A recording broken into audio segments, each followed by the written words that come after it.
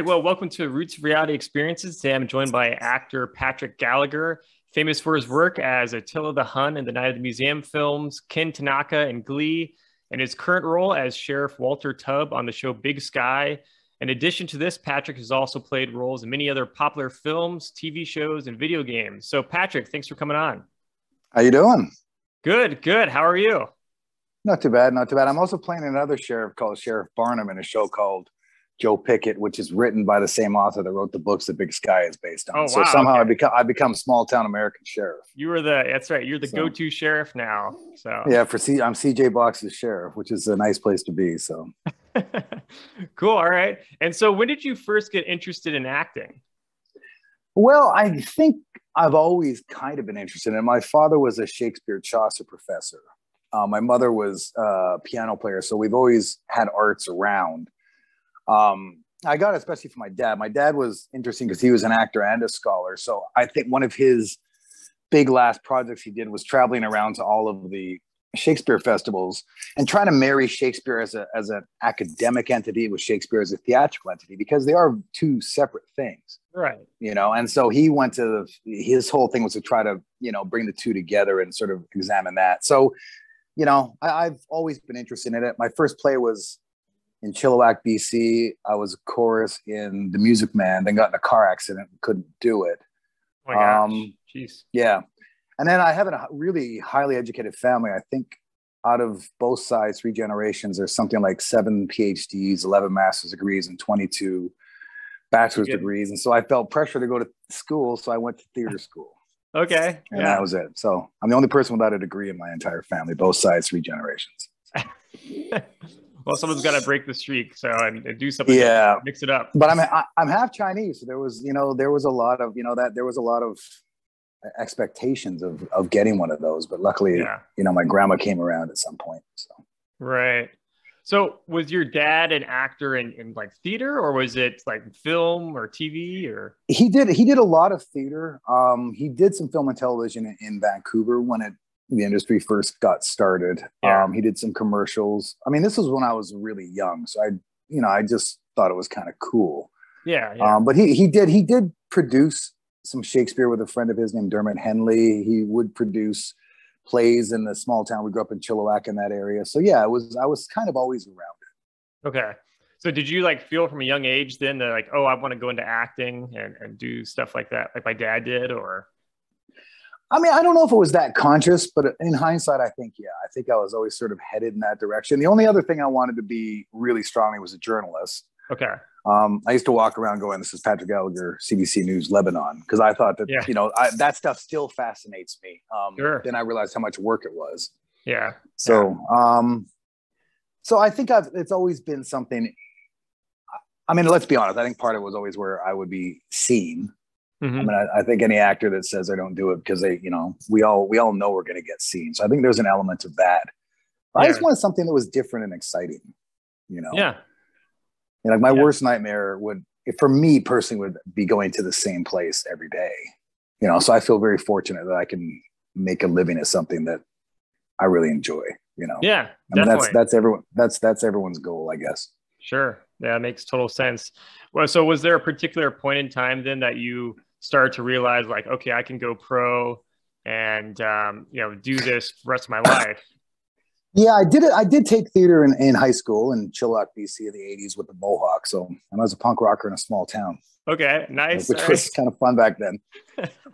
And then, like I said, I did get out of high school, and I mean, not to get too personal, but the parents had a divorce. My grades went from A's and B's to barely graduating. Right.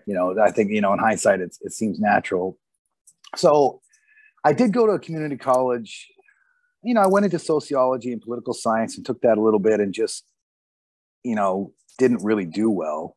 Okay. And honestly, I went to a place called Douglas College just so I could say I'm going to a college, and got in a theater program.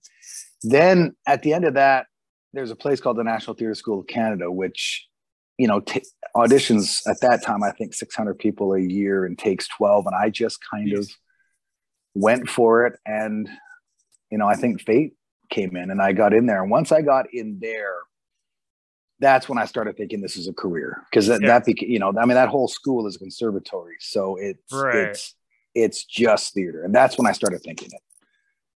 I was in class with Sandra Oh, so we had a very good class. Okay, class of 93, so yeah. And I think that's when it becomes a reality, is when you're in that environment in Montreal, which is an incredible art city, especially for an Anglophone Canadian. Sure. Then you kind of go, okay, this is something that is a possibility. Yeah, that's cool. Yeah, we get to that level that okay, it's just one more step and I can make it. Yeah. Yeah, I was about to quit, actually. I mean, I graduated in 93. I spent, I worked a little bit, enough that, kept the juices flowing from like 93 to 2000. I did some theater and a lot of television, but not enough to actually make a living at it. So I left Toronto in 2000 to go to New York, to sort of follow that dream. And then I was doing a play that toured the country, and I said I wasn't going to do it again. And they called me and said, we need you. So I thought, okay, I'll just go. I need some money. I'll go do this play one more time and go back to New York. And then 9/11 happened. So I stayed in Vancouver. And just sort of late in the early 2000, I started having that thing of, it's been 7 years. I'm still working a regular job. I just need one job, that one sort of big job. And then I think I can make a living at it. And somehow got Master and Commander, literally like 2 weeks after having that conversation in my head.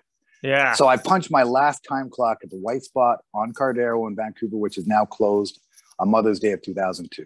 That was the last time I had to punch a time card. So I've been very, very fortunate. Yeah. So, I mean, geez, what was your, so how did you get into the role in Master and Commander? Because I remember that film when it came out. That was a really cool movie.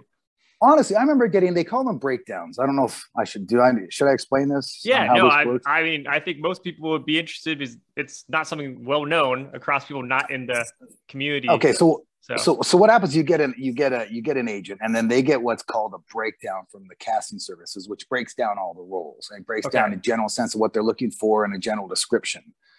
So I got the breakdown for Awkward Davies, and it said 1805 Welsh British Navy. And my first thought was, are you people freaking crazy? I mean, look at my face. And then I thought, you know what? It's Peter Weir. It's Russell Crowe. This is ridiculously impossible, but you never know. I'll just go in and do as good an audition as I can. Maybe they'll remember something else. And it wasn't even lines. It was just being interviewed by a casting director, just asking questions. And somehow I got it. And that changed everything for me. Then I started to realize that I'm not going to worry about what they put in the breakdowns, because that's just a general impression. I'm simply going to go in and do the best job I can. Yeah. And so, I still don't know how I got it to this day. I asked Peter Weir once, and there was one question. He said that, he knows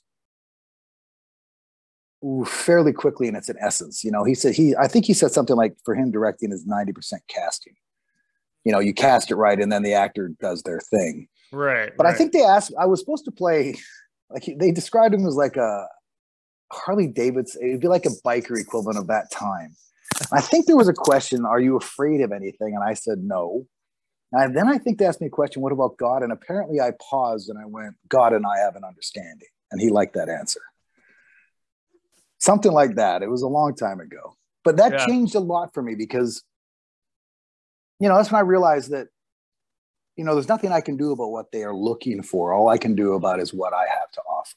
And, I think casting is not anything to do with talent. I mean, I think once you're there, they assume you can act. It comes down to who we are. And that's, I started working and I realized it's just, they're hiring our essence. Yeah. So. Yeah. That's cool. I mean, I'm sure your reaction when you got, told like, hey, you're going to get this part was, you're probably like, whoa, okay. Yeah. And it was, I'm like, what? And then I'm like, well, shit, now I'm scared. Yeah. This is Russell Crowe, Peter Weir. What am I going to do? I show up and all these British guys are going, what's this Canadian guy doing here? Then I had to do a Welsh accent, which they were, in the contract, they could change. One of my proudest moments is I got it past the Brits. And we went to the premiere in London, and they were going, I can't believe you're not Welsh. I'm like, thank you. Oh my gosh. And it was different. It was different on set, because on set there were 3 Welsh guys. I don't know if you know much about the Welsh accent. There's, I think, 3 different accents. So I would just say to my ear, say to my ear, say to my ear. And I'd do it.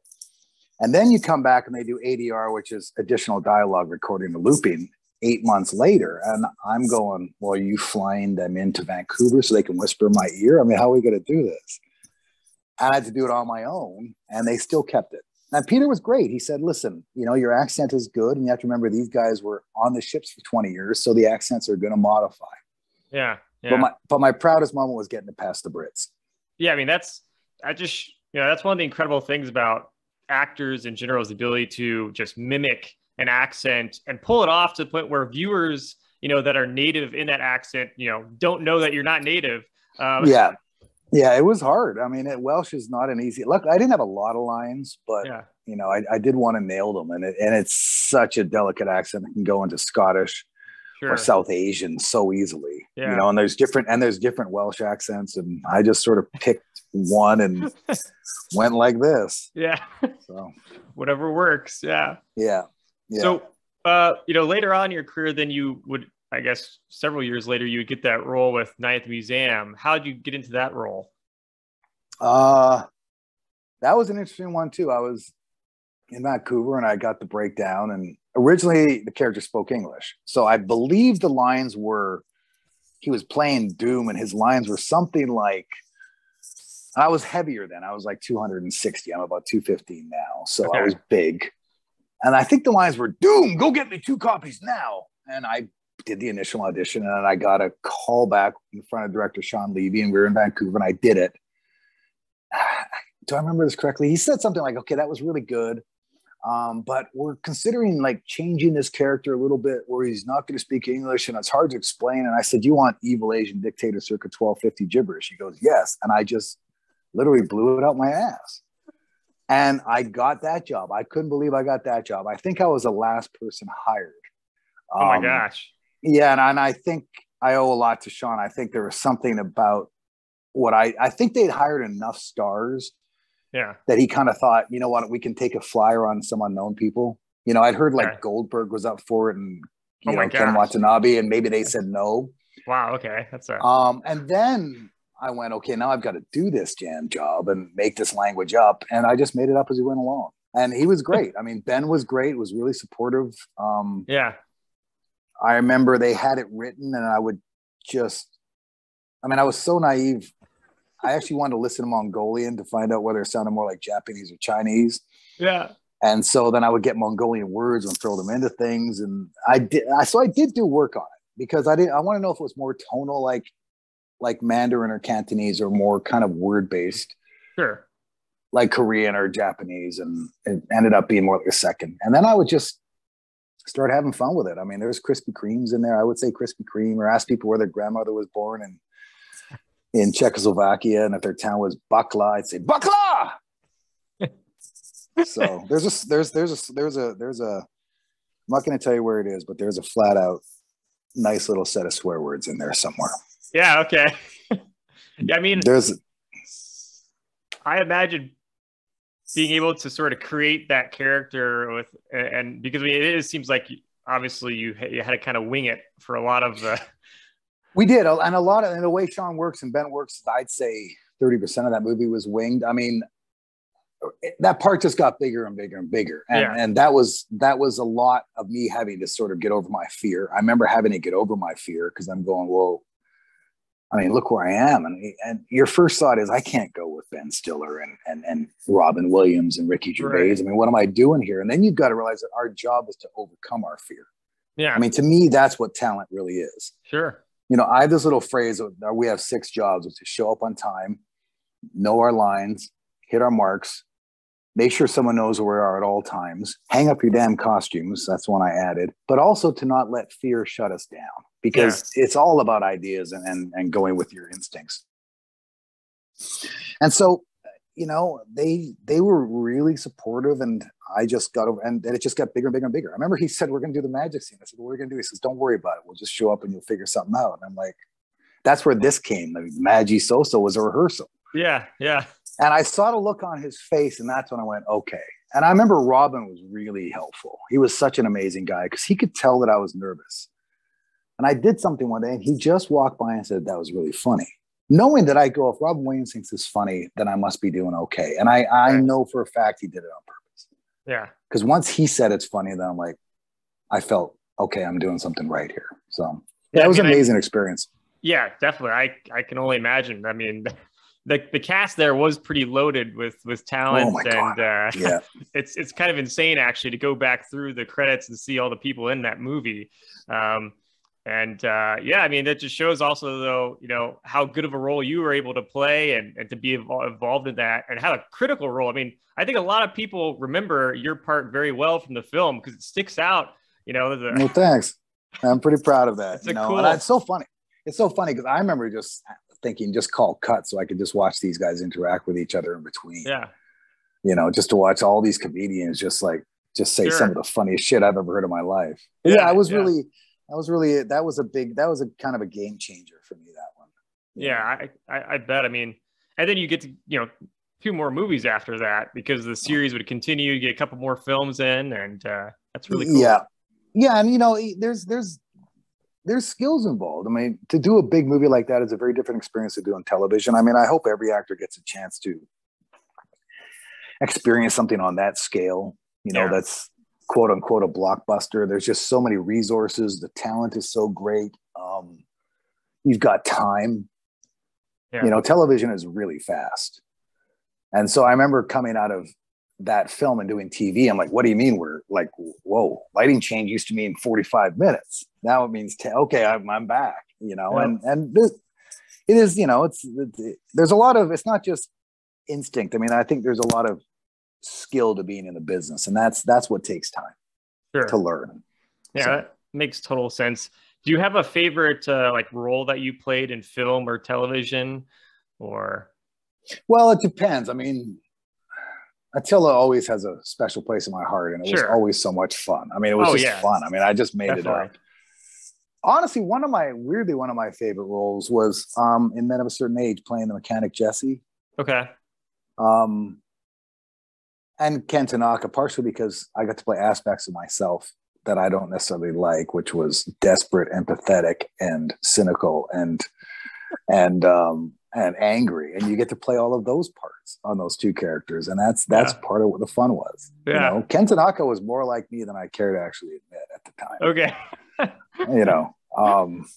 You know, you tap into parts of you that understand that kind of desperation and loneliness, and then I got Men of a Certain Age after I got fired off of Glee, which I think is, you know, the proper term. I mean, I'm not going to go into it, but I didn't know what I was doing back then. So I made some bad choices in terms of the business. But I remember I auditioned for it, and I was supposed to play this cynical, kind of angry, kind of just chip on his shoulder mechanic. And their production offices were right above the Glee production offices, and this is like 3 days after I lost that job, and I realized I was literally right on top, and I'm like, I don't have to do anything, and I just used it. But that job was really fun because, again, beyond that, it was Andre Brower and Scott Bakula and Ray Romano, and Mike Royce had written it, and we would do read-throughs, which is really, really helpful. And then you just get on set, and there was just a lot of freedom, and there was a lot of trust, and there was a lot of talent you got to work with. And that's when it's always fun. I mean, it's always fun. That's, I think, one of the things you need to work is, I don't understand why people are unhappy. I mean, look what we get to do. You know, you have to find this balance between realizing what a privilege it is. But, you know, within the business, there's also certain business things we need to go. We have self-worth and money and all that stuff like that. But ultimately, I always try to keep that sense of privilege and enthusiasm. You know, every day that I'm on set, I take a moment to go, wow, I mean, look what I get to do. Because so many people don't get a chance to. You know? Definitely. And I kind of got a period where I got a little bit, not embarrassed, but I realized that I wouldn't be as honest about how much I loved it as I really did. And I go, well, it's the enthusiasm that I think is essential. That's what people want to work with, people that are enthusiastic and happy. And I have no bones now about saying I love it. I mean, I really do. I would rather be on set than be anywhere else. Yeah. You know, and it's fun. Yeah. And as long as it's fun. And they, you know, I don't have to ask anybody if they want fries with their hamburger. Right. I don't have to clean anything up, which is the thing I hate more than anything else. Yeah. So. Well, I mean, that's what it's all about, right? Because you know, everyone's going through their lives trying to figure out what they want to do. Once they find what they want to do, you know, the goal is to get there. And there's a lot of people that never do for, you know, various jobs that they're interested in. So being able to get there and also just appreciating that you're there in that moment, and being able to enjoy it. I mean, that's just kind of what, you know, the dream is, you know, to live a life like that. Absolutely. And, you know, and I think people who don't get there, sometimes it's a choice. Yeah. You know, sometimes they don't have an option, and, you know, that's really hard. Sure. I feel really fortunate, but at the same time, also, I knew that I chose to try to do it. And so I'm proud of that as well, you know? So yeah, I feel really, really, really lucky, especially to make a living at it, you know, since God, it's 20 years in May that I've made a living at it. That's incredible. That's Congratulations. Crazy. Yeah. Thank you. I just realized, holy shit, I'm old. May 7th, 2002 was, I think, my last shift at the White Spot. Jeez. Wow, I'm old. Everything hurts now. All of a sudden, all my joints hurt. It's all psychosomatic, but that's I don't like it. Part of life, I guess. Yeah. Yeah. Now, is it a challenge being like when you first get into the industry as a young actor, trying to, like, once you get like sort of a break, is there a lot of pressure then to kind of stay relevant and keep getting new, you know, spots in films or TV shows? Is there always a fear in the back of your head, like, you know, I could lose this any moment? And, you know, yeah, I think there always is. And, you know, there's different categories too. I mean, for someone like Sandra who hit big and becomes a star, I think there's more pressure to try to not lose that. Right. You know, for someone like me that was a character actor, you always wonder, am I going to work again? And can I sustain it? I got some really good advice, you know, where they try to explain to us that that's going to come and go. Yeah. You know, the fame is fun. All the perks of it are fun. And you enjoy it while you've got it, but realize that that's not real. Right. You know, like my family doesn't think I'm famous. I'm like, well, why do I have to do my own laundry? I don't have to, you know, people should be bringing me no one's bringing me my food. That's right. Yeah. You know, and so if you can stay humble in that sense, and I think, yeah, you always worry about it, but I think you need to find a time and a place to think about it. I learned to not worry about it. It's there. Yeah. But then you need to try to make a plan and go, well, how am I going to do this? You know, rather than going, oh my God, I can't lose it. You go, okay, well, I'm going to be in the present. And I'm going to just do the best work I can, treat people as best I can. You know, you talk to your people. We all say our people, our teams, which are agents and managers, and sort of, you know, then try to figure out a way to sustain whatever it is you want, or decide you want to do something different, which is another option. But I think the key is to be aware of it, but to not worry about it. And for me personally, that was finally being in the present and not thinking about the future. Yeah. Or the past. I mean, I've made some mistakes. We all have. Sure. So, you know, you have to learn to look back without regret. You need to learn to look back with some kind of clarity and honesty with yourself and go, what did I do wrong? And don't make that mistake again. Yeah. Because, you know, I sort of live my life with my gut, and this whole job I do mostly is just living with your gut. So I had to then learn to use this and realize that there's part of the business that is just analytical, for lack of a better term. Yeah. So that was just it for me personally. But yeah, I think it's always there. Yeah. The thing is, you need to be satisfied. I have a friend who, you know, I used to be like this too, where he's never happy with what he's doing. I said, well, you know, there's always more in this business. Sure. You know, you don't want to get to the point where you win a SAG award, you're not happy because it's not a Golden Globe. Then you win a Golden Globe and you're unhappy because it's not an Oscar. Then you win an Oscar, but you're unhappy because it's only an actor. Right.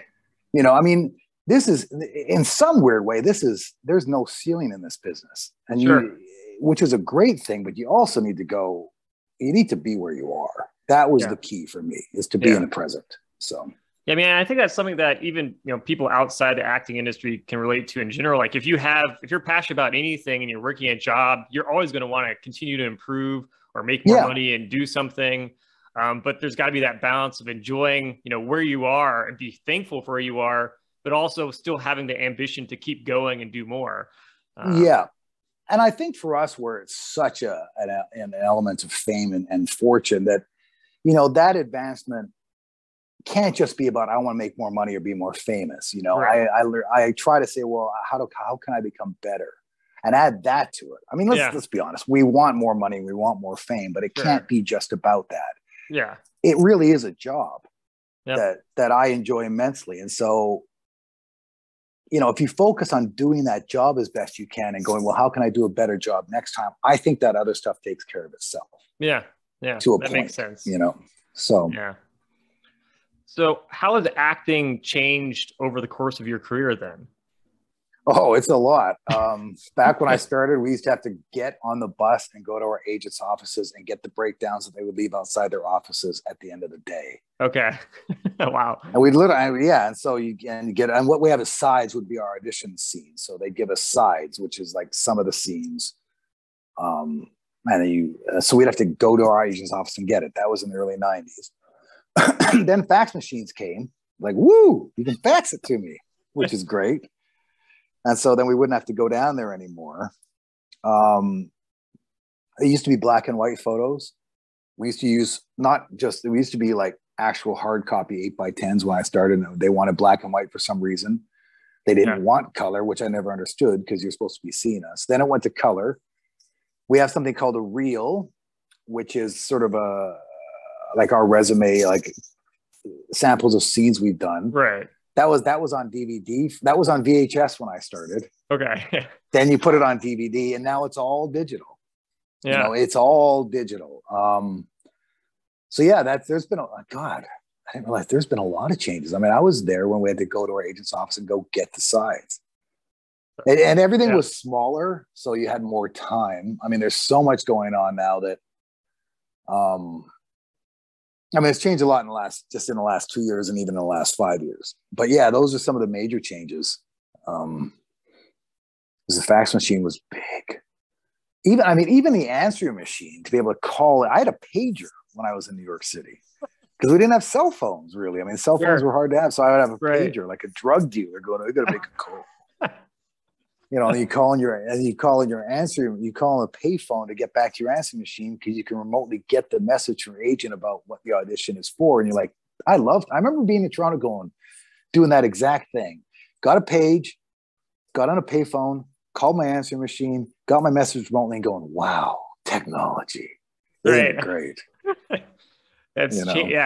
Technology just continues to change every aspect, it seems like, of society and doesn't stop. So, but there's also been changes within. I mean, even when I started, there were still television actors and film actors, and those would be two separate things, which is thankfully, luckily gone away. There would be people that nobody would ever do commercials. If you did big stars wouldn't do commercials. I mean, it's had advantages and disadvantages that everybody's doing everything now. I mean, with the streaming services, so much quality can be put into limited series. And, the flip side of that is a lot of the money goes to people at the top and it's harder for people getting started to get a piece of that pie. Right. And I don't begrudge the people up there. I mean, it's part of our job is to say, if we want to, I don't want to get too into the business part, but we've got to kind of go, well, this is the money that's in there. How much of this am I entitled to? What can I get?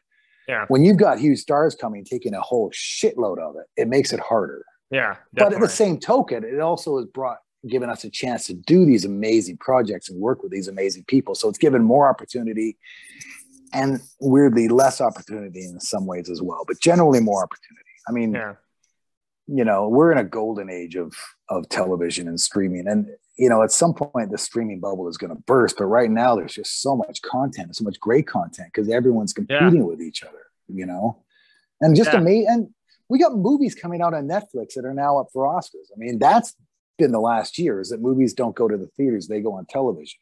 I watched The Matrix on my TV because I was afraid to go into a movie theater with Omicron. So I just watched The Matrix on my television.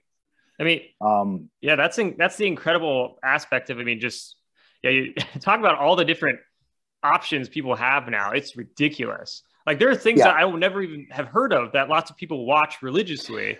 And I'm like, what's that? That's a very good point too. That's also changed. I mean, there was a time when there was very little that we would go for that I never heard of. But now I don't even know what the heck we're talking about sometimes. I mean, because I'm like, I don't know this show. And then it's incumbent upon me to try to figure out a way to watch it. I mean, you need to get some kind of sense of it. Right. You know, so if I get a show that I don't know, I go, okay, well, it's got to be on some streaming service. So then you're on there going, okay, I remember when this week trial ends, so I don't have to pay for this because I got to check this show out. That's right. You know, here's a little life hack. Yeah. Just get 4 different email addresses, and if you want to watch something, just do 4 different 7-day trials. Yep. On the same thing.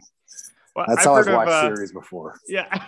That's one way to do it. I've heard of another way where like people get some like Visa credit cards or something. They got as like a gift one year at Christmas. Maybe has like 10 cents left on it. But you could still register it for one of these streaming platforms. Get a trial, and then they just, you know, you don't have to cancel or anything because they just that's pretty good. Card. Yeah, that's pretty good. I'm sure they've come around some way to do that. I mean, a lot of them have found VPNs now.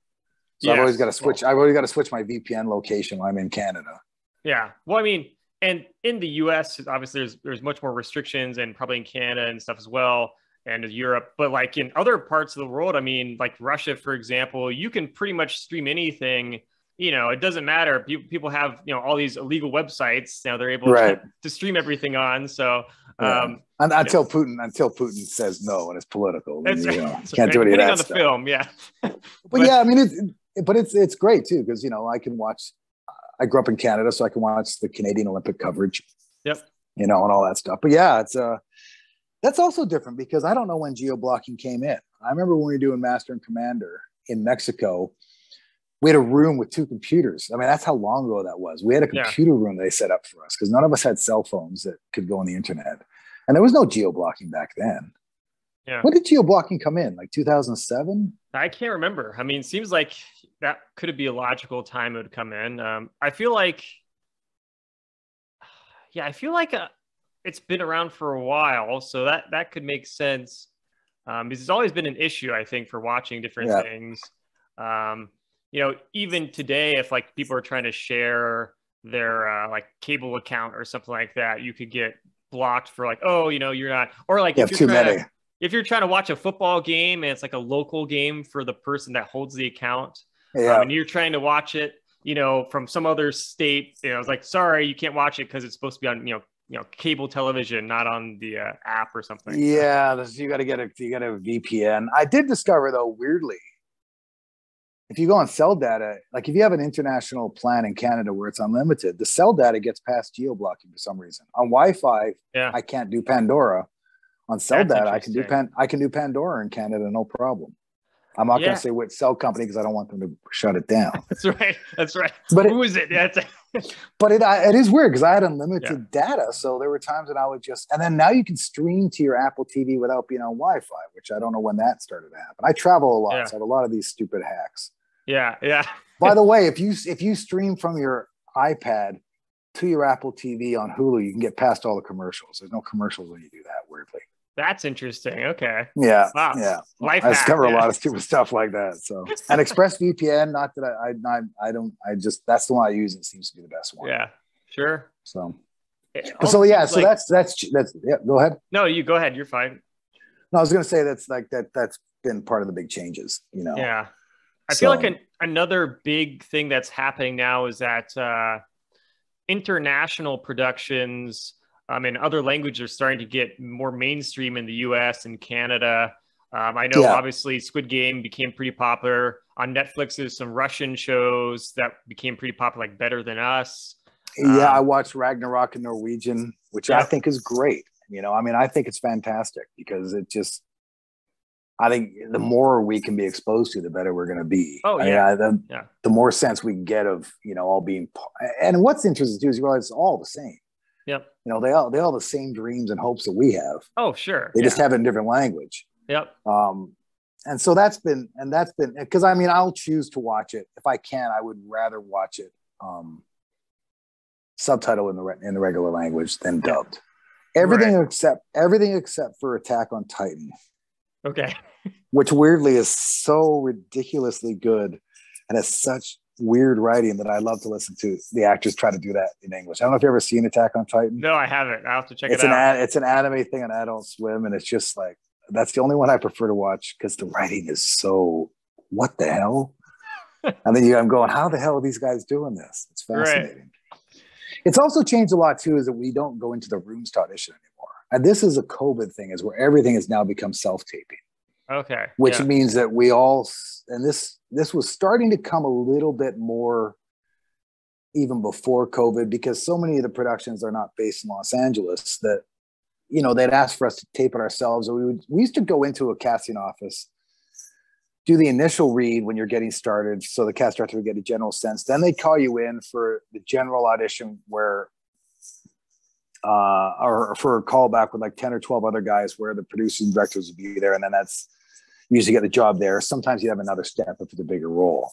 Yeah. That was starting to go away even 2 or 3 years ago because the producers aren't necessarily here. So we would start going down to casting directors' offices to put it on tape for them to read. Then they'd start asking us to tape it ourselves. So I started going, I don't want to drive for 15 miles to just put it on tape anyway. Sure. So we just started doing it here. But now everything is on tape, which again has advantages and disadvantages. We'll audition for stuff way ahead of time because the one advantage is that instead of just 12 people being up for it, they can literally open it up and bring in 75 tapes and get people that wouldn't have gotten a chance to be seen. The flip side of that is that, something that's going to shoot in 2 months, because they've got to do that, we need it sooner than they would have gotten it before. When it first started in Vancouver, it was crazy. You'd be getting auditions on Monday. There were 9 pages due tomorrow. Oh my God. And it was just insane. And, someone who's just starting out can't say no. I had a little bit of thing where I would go, I'm not going to do it. They can either wait or they can't. I just don't have time. And they would usually wait for me as opposed to someone who's just getting started. And the nice thing too that I like about that is you can sort of choose what you want to send. There's part of it is like you had one shot and you just go, and I kind of like that. And you just, they would just send that tape in and that's it. It's good that you can get a little in the weeds going, which one of these 6 takes that I just did for the last hour of my house is better? I don't know about it. And you have to try to avoid doing that. You just gotta go, this is the essence, I'm going to send it. Right. So that's been one of the biggest differences is, we can tape on our phones now. It used to be camcorders when we started doing this. I just tape on my iPhone. Yeah, I mean, phones have gotten so sophisticated, and the cameras are so good. Like, you hardly ever see people using an actual camera anymore. No, unless you're a professional photographer. So, yeah, and it's so funny too because when you would mime cameras, when I was in theater school, we mimed this. Yeah. Now you're miming that. Right. That's how much has changed. Yeah. So it's I just realized that because we would like mime and I'd be like pretending to be on camera doing this kind of stuff when I was in theater school. Now it's that. Right. So that's right. That's funny. So obviously you've been in the industry for a long time now. You've been at lots of cool roles, interacting with all sorts of interesting people. It seems like you had a lot of fun. It's cool. Are there any kind of funny stories or really cool stories that you sort of take away the most when you look back at your career and you think like, this was a really cool or funny moment? Or well, I mean, some of the cool moments were all Robin Williams moments and Ben Stiller moments, and literally just going, I can't believe that they just laughed at what I said. Right. Getting to fly to London and shoot there. I mean, getting to travel. Yep. I mean, it sounds silly. The first time I was in one of those like lay flat bed pods was always pretty cool. Yeah. I do got to say, it was kind of nice. I grew up in Vancouver, and to fly back for a night at museum, to fly back to my hometown and realize I'm going to be in a hotel in the city that I literally, left a year ago. Yeah. That was kind of a cool moment. They give you this little welcome package. I'm like, I don't need that. Thanks. I know where the restaurants are. Right. But that was a big moment for me because I'm like, I'm flying back home, and this staying in the fancy hotel that everyone stays in when they come and shoot. When I would be there and I'd be a guest star, and they'd be getting picked up at the Sutton place, and now I'm going to get picked up at the Sutton place, and that was kind of cool. I think it's mainly just meeting Mickey Rooney and Dick Van Dyke and the people I get to meet. And some of the locations. A Night Museum, this was a big one. Night Museum 3, we got to shoot in the British Museum. We got a special tour. But I realized that we would, what they call is go to ones, which is our first mark to start the scene. And they go back to ones. And I realized that our first mark was literally the Rosetta Stone. Ooh, okay. And I'm like, how often do you have the Rosetta Stone is where you go back to before you start this scene? And it was just, I'm going, this is incredible. Yeah. You know, those are some of the big ones, is being able to travel. I love London. I got to work in New York on Night at Museum. I get to work in Albuquerque and New Mexico now and travel. I think that's the thing I still get a big kick out of. It's a little bit harder as I'm getting older. It's not as much fun as it was. Hotels aren't quite the kind of, exciting thing they once were. Sure. But I think it's the people, it is that sort of giddy feeling of like, I just made these really talented people laugh, or that they somehow respect what I do, or that I can be, I can actually just actor to actor do something that adds to the scene with Ben Stiller or Robin Williams or Andre Braugher. Right. And that's just kind of cool. I mean, that's just really cool. So.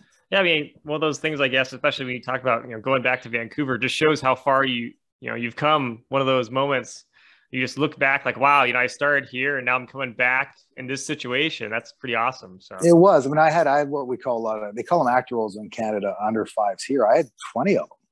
I mean, I didn't have I didn't have a named character, I think, for my first 10 jobs. It was always like, started out as cop 3 or thug 3. Then I worked up to thug 2 or cop 2. Boom. Then it'd be cop 1, and I would always call myself Frank in my head. But I mean, I remember even then going from the actor roles with no names to a character with a name. Then you get a character that comes back for more than one day. Then you get a character that comes back for more than one episode. And that's all like skills you've got to learn how to do. There's a big difference between playing a character on an arc of a 60-minute show and then bringing back that character over 10 or 12 episodes. Is, you have a lot more.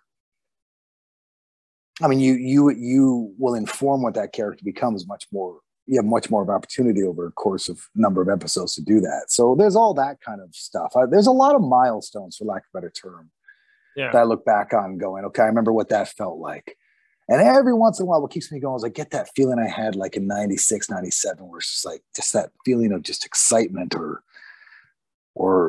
that's what I miss about being in the rooms, because I'd see people in there who were in for smaller roles going, I remember exactly, I could feel exactly what that guy's thinking. I remember sitting there in Toronto in 1998 with that same kind of sense of excitement and fear mixed with like, what am I doing? Which isn't this great? And that I still get that, which makes me feel because that means that, I can do this for a much, much longer. Like I said, once it becomes not fun or I lose enthusiasm, then that's a problem. I've had periods where I became bitter, and that's part of the reason I left Toronto. And that'll just kill you. Oh yeah, it'll just kill you in this industry, And so I've done a lot of work on, trying to learn from my mistakes and just trusting too that the experience is just going to have an effect. It just is. Yeah. I remember my first job ever. There was a guy who was about. God, I thought he was so old, but he's my age now. And he was so good. And I remember asking him, like, were you this good when you were my age? He goes, it's just experience. Just trust me. It's just experience. And he's right, because I'm there now. And I'm a better actor now than I was even 10 years ago, simply by the fact of doing. It's like, I guess like an athlete or a painter or anything. The more you do it, the better you get. Right. Yeah. So. Yeah, that makes perfect sense. So, I mean, we've talked a lot about, your career and all the things that you went through to get where you are today. Obviously, I think that the interest in getting involved in the film and TV industry continues to be huge. There's still lots of people that want to do that grew up dreaming of being an actor. What advice would you have for people, trying to do that? Do it. Just do it. Yeah, I mean, it's hard because my experience in Canada even 20 years ago is hard for me to sort of, I don't understand the experience of starting in the States or coming to LA. I don't know how people do it. I have nothing but respect for people that come here and do it. I don't know if this applies as much as it did, but I still believe you should go to school if you can. There's not as much theater. I still think that school, those 5 years I spent in theater school, I think were invaluable to me. Not just what you learn about acting, because there's much more you can learn about acting than I thought you could. I just thought it was all instinct, but there's a lot of craft you can learn. I still take classes now. Okay, wow. Yeah, I had a great teacher, Joe Police, who he said once to us, he said, athletes practice every day. Our skill set is just as specialized. So if they're going to practice, why wouldn't me? Because there's nothing worse than getting paid for a job you can't do. Yeah. And I don't want to get a job that I can't do. So you go to class to try to learn how to get more emotion, or try to learn to say, I'm not good at this. And you try to learn how to do it. Yeah. You know, if they want to do it, just, you got to love it. I mean, it's a really difficult industry. They're going to tell you no a lot. You just got to believe in yourself. And you know, anybody they admire started exactly where they're starting. Yep, that's true. I mean, Meryl Streep did not come out of the womb and then be anointed. I mean, at one point, she'd never had a job. We all start never having had a job, you know. I had another coach of mine say, let me get this right. You can't believe you're entitled to it, but you should believe you deserve it, you know. And to me, like, how you think about, for me, it's really important the words we use, because I'm not entitled to it, but I deserve to get, I deserve personally, I have as much of a chance as anybody else. Right. So just find your own niche. I think there's a balance between understanding the restrictions of the business, especially if you're a minority or ethnic or anything. There's going to be certain constraints in the business, which you can't do anything about, but you can also find a way to make what is perceived weakness a strength. I'm mixed race, which for a while could have been a weakness, but I just kind of went, you know what? I'm ambiguous. I stopped telling people what I am in casting offices. You sure? And I said, I'm not trying to be coy. I just don't want you obviously, if you think I can play this, I don't want to influence you one way or the other. Right.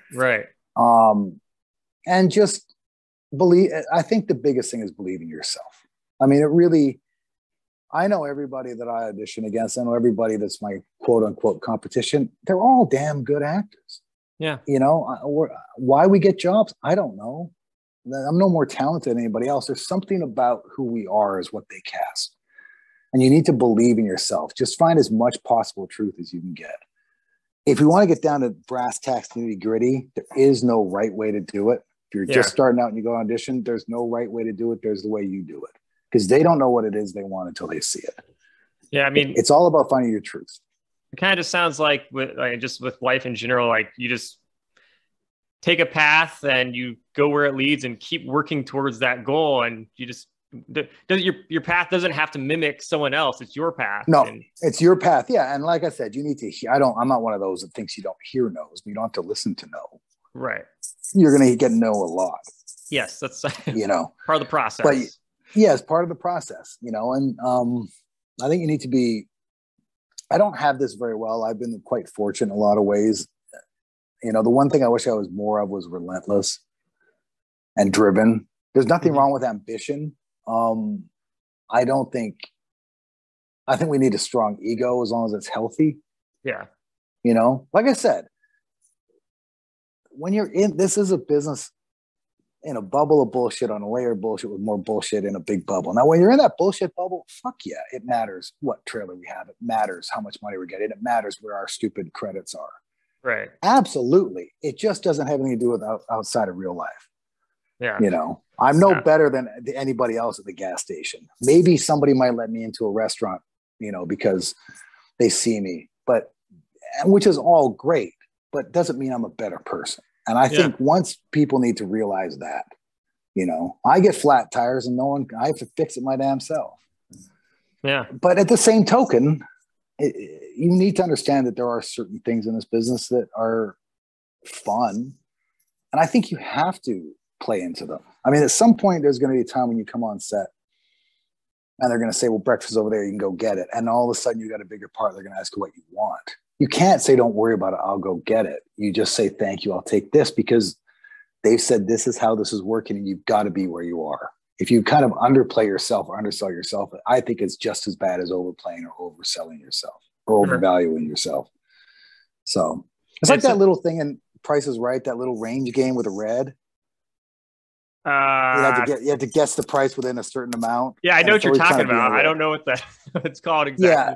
I think it's called the range game. And you know, I think my biggest issue was always undervaluing myself, not overvaluing. Yeah. You know? So that's my advice, is just, you got to love it. You got to love it. And there's also nothing wrong at all. I've seen this happen a lot when I'm in class with friends of mine. At some point, if you decide it's not what you want to do, there's no shame. Right. Right. There's no there's no shame in it at all. Just if you're going to decide to stop doing it, do it on your terms. Don't do it because you're influenced by anybody else. Don't keep doing it because you're influenced by anybody else or you feel like you need to. It's a lonely, lonely, lonely, lonely business. It really is just us. And then, we have to bring ourselves to a team, but ultimately it comes down to us. So follow your gut. That's the biggest one. Follow your damn gut. Yeah, and use this a little bit. A little bit. That makes sense. I mean, it sounds like it's just all about perspective and being, having a healthy balance of your outlook on, what you're doing and what you're trying to do, and not getting, too negative about things. And the other thing is realize how much time you have. That's the other thing too, is that, people who were 45 when I was 25 would be trying to say, you have so much time, because when you're just young and getting started, you feel like I got to get this now. And if I haven't got this in a year, I failed. And they're so right. And I understand people aren't going to really understand it, but it is true. When you're 25 years old, you have so much time. You don't need it all now. It's part of appreciate where you are. Yeah. It is no small feat to get any kind of job in this business. I think people need to realize there were 700 people that were put up for it. There were 100 people that were looked at. They're not just giving a small part. That somebody chose you. Doesn't mean you have to be happy with 3 lines, but understand that's something to be proud of. They chose you to do that. Yeah, that's incredible. Yeah. And so just remember that, and then you'll be okay. And that's how you get to Thug 2, and then Thug 1, and then Frank. Move up the ladder. Yeah, because that was the source of my bitterness. That's what I had to learn, is to go, you know what? I don't have to be satisfied. I don't have to settle for this, but I'm damn satisfied and damn proud, and go, wow, this is a big deal. There's a lot of damn people. I sat beside the guy in an airplane that does breakdown services, puts them together. And he was telling me the numbers, like they'll put up 1,000 people, and then the cast directors will break that down to 100, and then they'll break that down to 12, and then they'll break that down to 2, and then they'll break that down to 1. And they do that for every part. They're not literally just randomly giving the 2-line barista. You've earned that part. And as long as you always remember that, I think you're going to be okay.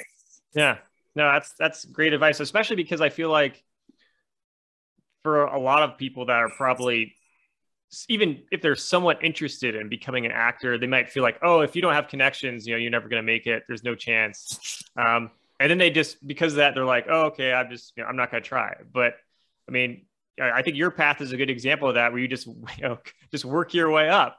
You just got to go for it. So yeah, and we all have no connections. You get connections by starting. Yeah, and then you get connections, and then you actually get. I mean, that's a lot of the business. Is they like you, they're going to hire you. They're going to hire someone they know and like. Or if all things are equal, which they are in terms of talent in this business, they're going to hire the person they know and like they've worked with before. That's connections. Yeah, just go for it. We all start in the same damn place. We all literally start with no jobs. Yeah. But take training, trust yourself. And like I said, it's this weird balance of going your own path, but also listening to people that know. Yeah. You're going to have agents and managers, and you have to find the balance. Sometimes they know more than you do, and your instincts may not be serving you best. It doesn't mean they're not right. But sometimes you may have to go, you know what? I hear what they're saying. This is what I really want to do. And that's just a personal situational thing. I mean, that was the difficult stuff for me, is to kind of go find the balance between my guts all saying this, and it took me a while to kind of go, okay, you know what? They're right. Maybe I should just chill the hell out here. Or maybe I can do that I don't think I can do. Yeah. So that's part of it too, is take advice from the people that know, but at the same token, follow your gut. Yeah, that's great. Yeah, that's good advice for trying to pursue a career in really anything. I mean, it's just, that's all you could do. So it really is. I mean, honestly, it is like anything else. We just get seen by people, and we're very fortunate to be able to do it. Right. But it is a job. Have a real life if you can. Have a life outside of it. Don't make it your life. Right. It's a job. It's a damn good job, but it's a job. what are you currently working on? I know you're in a couple new shows with Big Sky, and but are there any things that like haven't come out yet that you're like in the process of? Yeah, Or so Big Sky, I'm on the Joe Pickett is only on Spectrum right now, so that should come on to Paramount Plus in a few months. I was fortunate enough to get, I think, 4 or 5 episodes of I think I can say this. Yeah, sure. Of a Netflix series that's based on feudal Japan. oh, okay, So that should come out. That should come out soon. That's cool. I just got an animation film, which I probably can't talk about, but I'm really happy with that because animation films are really hard to get. Yeah. Really, really difficult because that's another interesting. thing where it's been taken by the big stars. Oh, wow. Okay. So television, we can still get it, but it's all big names. So. Well, thanks so much for coming on, and it's really cool for you to share all your experiences, and yeah, so it's been really fun. Oh, it was fun, and thanks for doing the podcast. I really enjoy the stuff you do. I mean, some was really fascinating. Awesome. I appreciate it.